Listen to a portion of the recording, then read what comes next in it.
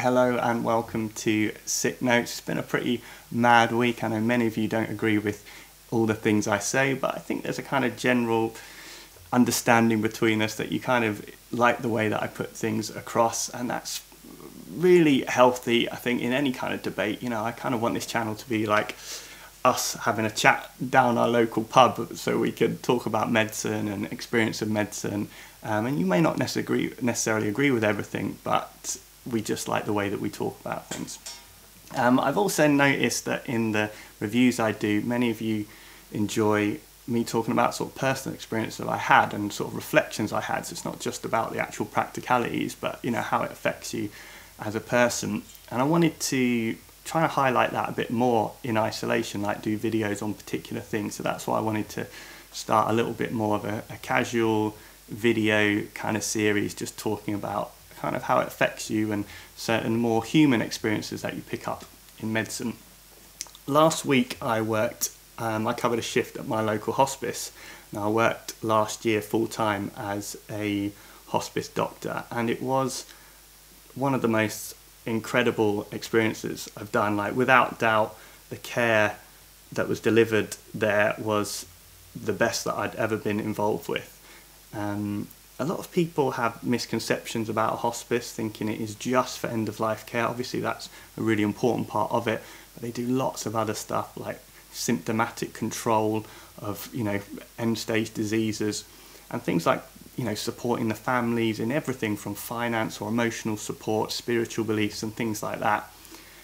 This month, 1 week, is the Death Matters week, so I wanted to highlight some of that kind of discussions on death and things like that. So when I tell people that I worked at a hospice full time, a lot of people would turn their head to one side and give me a sigh, saying, "Oh, is that, you know, really depressing?"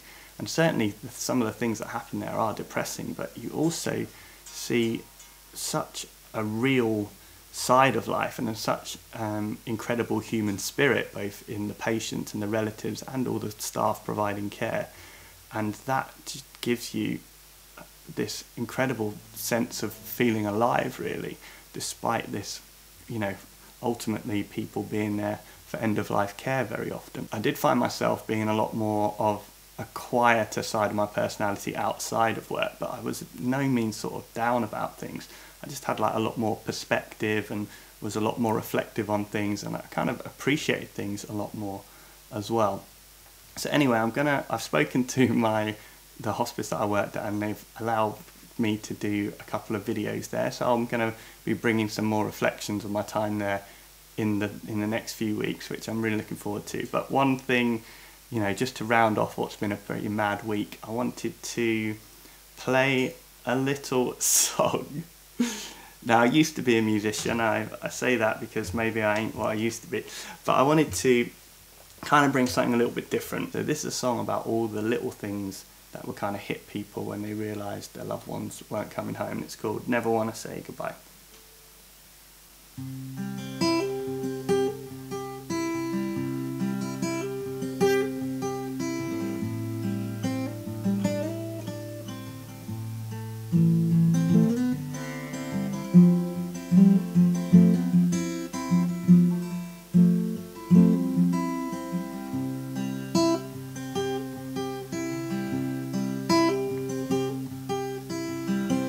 Never wanna watch you go to the shadows.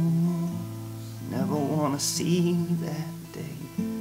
Wait for hours in and out of space and time. Never wanna say goodbye.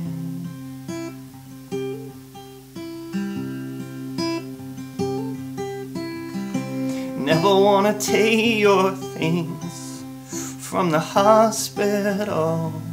Never wanna turn the key if you ain't home, even when my eyes have dried. Never wanna say goodbye.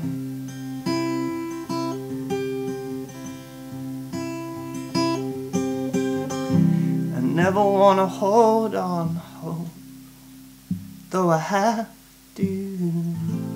Wanna be right by your side, Even if you walk away, don't need to know a reason why. Never wanna say goodbye.